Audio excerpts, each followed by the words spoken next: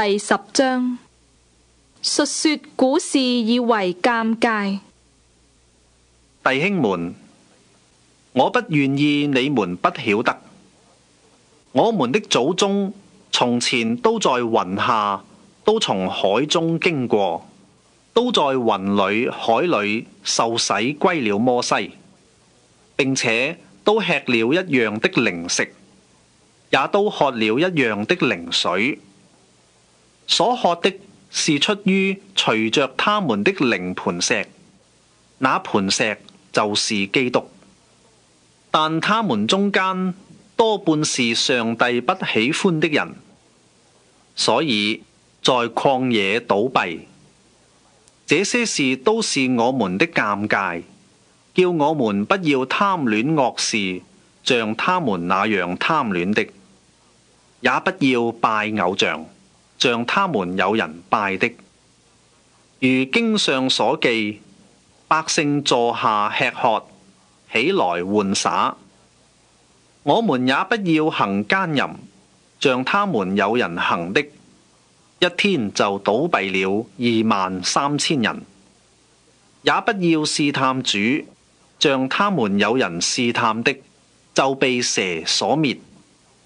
你們也不要發怨言，像他們有發怨言的，就被滅命的所滅。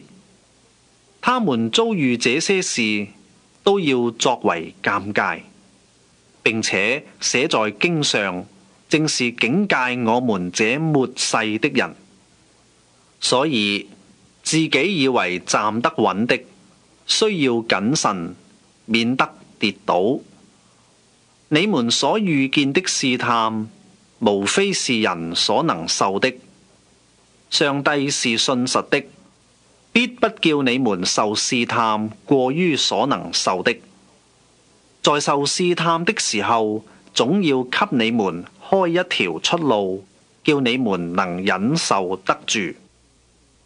當逃避拜偶像的事。我所親愛的弟兄啊，你們要逃避拜偶像的事。我好像對明白人說的，你們要審察我的話。我們所祝福的杯，豈不是同領基督的血麼？我們所擘開的餅，豈不是同領基督的身體麼？我們雖多，仍是一個餅，一個身體，因為我們都是分受這一個餅。你們看屬肉體的以色列人，那吃祭物的，豈不是在祭壇上有份麼？我是怎麼說呢？豈是說祭偶像之物算得什麼呢？或說偶像算得什麼呢？我乃是說，外邦人所獻的祭是祭鬼，不是祭上帝。我不願意你們與鬼相交。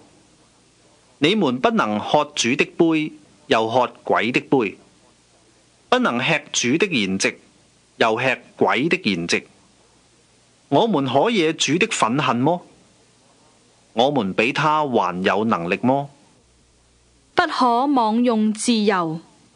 凡事都可行，但不都有益處；凡事都可行，但不都造就人。無論何人，不要求自己的益處，乃要求別人的益處。凡市上所賣的，你們只管吃，不要為良心的緣故問什麼話，因為地和其中所充滿的都屬乎主。倘有一個不信的人請你們赴席，你們若願意去，凡擺在你們面前的，只管吃，不要為良心的緣故問什麼話。若有人對你們說，這是獻過祭的物，就要為那告訴你們的人，並為良心的緣故不吃。我說的良心，不是你的，乃是他的。我這自由為什麼被別人的良心論斷呢？我若謝恩而吃，為什麼因我謝恩的物被人毀謗呢？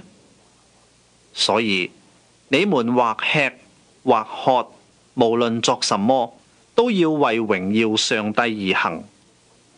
不拘是猶太人，是希利尼人，是上帝的教會，你們都不要使他跌倒。就好像我凡事都叫眾人喜歡，不求自己的益處，只求眾人的益處，叫他們得救。